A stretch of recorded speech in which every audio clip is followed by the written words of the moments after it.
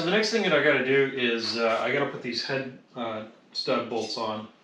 And to do that, it's a little tricky because these holes, you can't just put the head bolts all the way in. You actually have to put these at a certain height to make sure that they're correct. So what I'm going to do is I'm going to thread this one in. I've already done this one. I've marked it. But I just want you guys to see kind of what the idea is here. So that goes there. And what I did is I took my cylinder head here. I'm going to just temporarily place it on gently. Okay. And then you have the nut here. And what you're doing is you're making sure that you have just enough space. Because this is threaded all the way through, you need to make sure that there's enough space that when you tighten this down that you can actually torque it without hitting the top of this. Now, you'll notice that I put the cylinder on without the head gasket. That's intentional because that's just going to give me a little bit more space on this bolt. Once I put the gasket in, it's going to raise the head up slightly, giving me more threads to access. So once you set the height, what you want to do is take this off here, and I'm just using a regular screwdriver here, and I marked a line right there, and that's going to show me how far I need to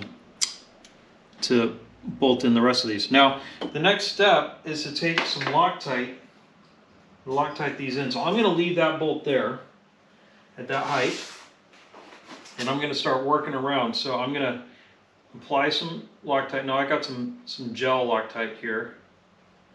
See if I can get this to, oh, there we go. Whoa. Okay. Can back off a little bit.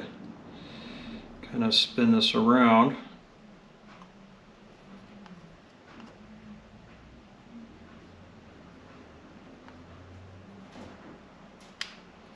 Okay. Now I'm going to just put this in, and I'm going to thread it in there.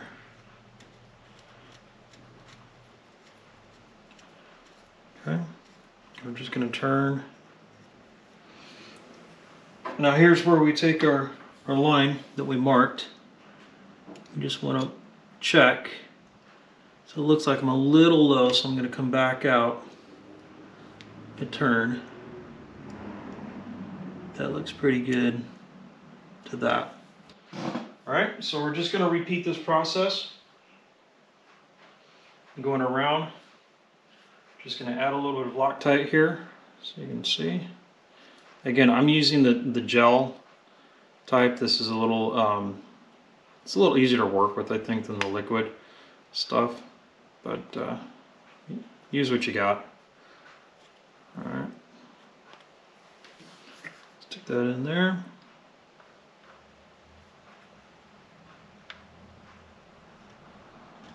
Making sure you don't cross thread anything. Definitely making sure you don't cross thread anything. Okay.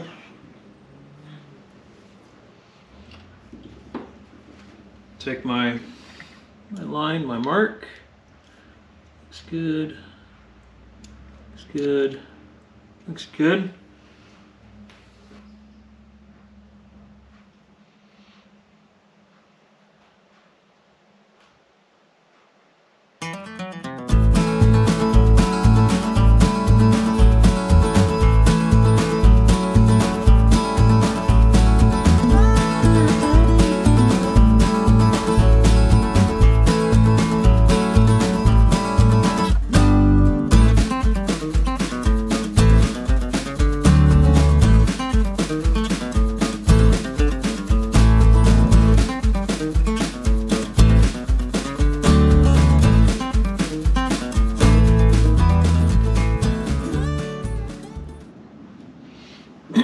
Now we're going to check it.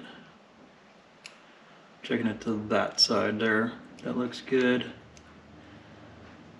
Good. Good. Good.